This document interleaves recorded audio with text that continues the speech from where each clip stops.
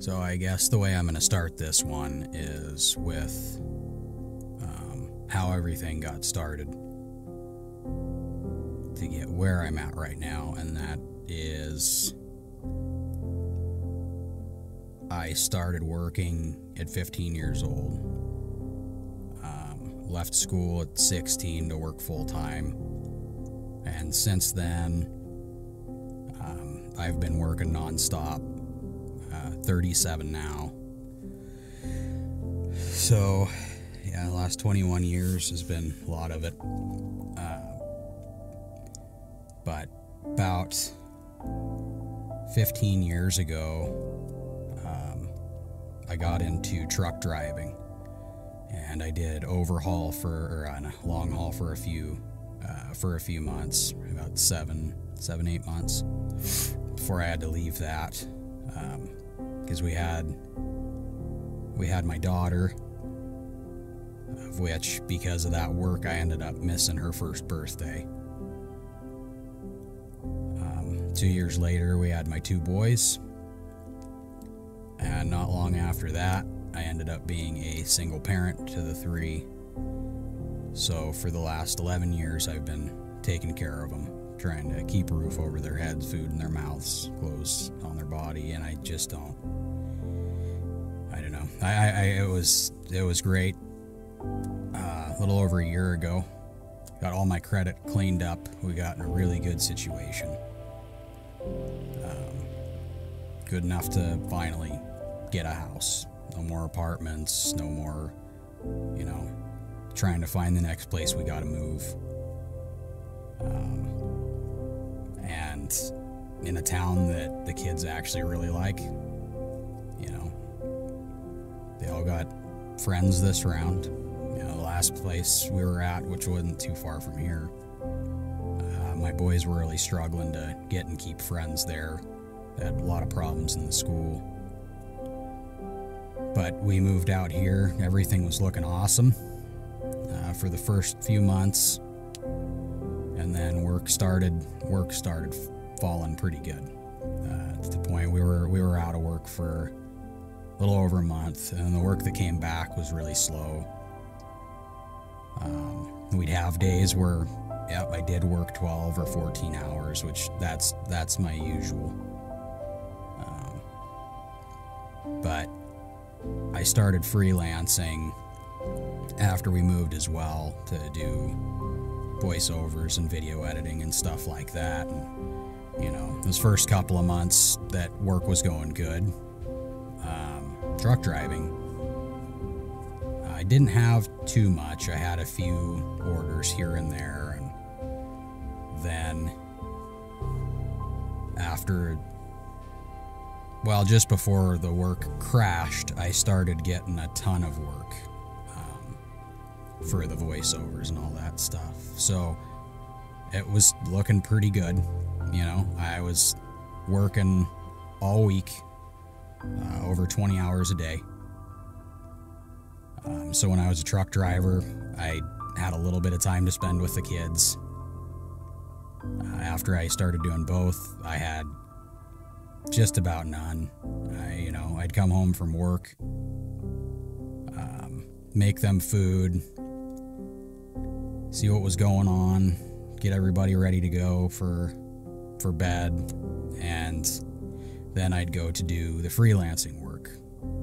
And I'd work all night doing that, get an hour or so of sleep, maybe, and then go again. So I did that for a while until it got to the point where it was too risky to do both.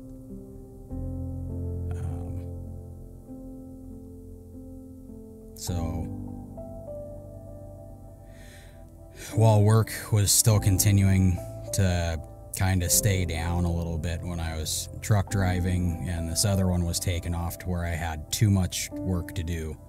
I was falling behind on orders and all that, and I thought, it's too dangerous for me to do it, so I'm gonna go ahead and hop out of the truck and just pursue freelancing, which did great.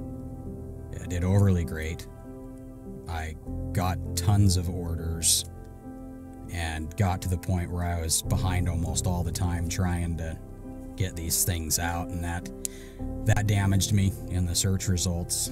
So after that, work just it tanked. There was times where I wasn't working for a week or so, or at least putting out those voiceovers, so it was all just me trying to find ways to get my voice out there. So even though I wasn't working for the money, I was working to get myself back out there, and eventually that started working.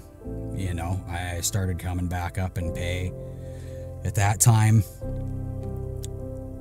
it was just too late. By the time it started coming back up, it's around $10,000 behind, just on the house alone. And that was with me finding various jobs and stuff to do to try to keep money rolling in.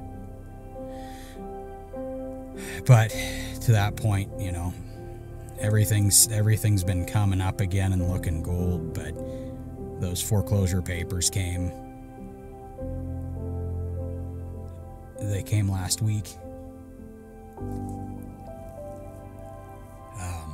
The insurance lapsed because I couldn't fix the damage to the roof.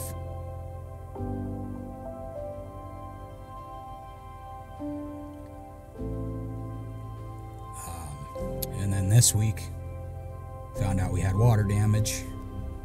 A boy walked into his room and the ceiling collapsed onto his bed. And I'm not going to have that covered, so I got to figure out how to fix that. Long story short, I'm just asking if there's a way for, well, if you're able to help in any way, either the GoFundMe page or sharing, retweeting wherever you end up seeing this. And even if not that, if you have any kind of editing work you need done, absolutely reach out to me on. I'll leave a link to where most of my work goes through on Fiverr. But just anything will help. I really can't see moving them again. So if I can keep this house, I'm trying to reach out to any extent to get help. This is, the GoFundMe thing I started a few months ago, and it looked kind of good the first day or two, and then everything cut off. I tried everything I could to wave people down, and it didn't work. So this is one more go at seeing what I can get for help. So if you can, I would appreciate it more than anything, and my kids would be happy to not have to move.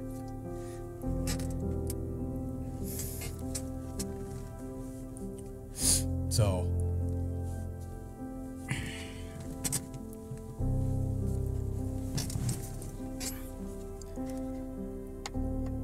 make it through the rest of it. So all I'm asking for is just enough help so where I can get caught back up. And I mean, after that point, I'll know more than anything that we won't have to worry about this again in the future, no matter what. So if you can, it would be greatly appreciated.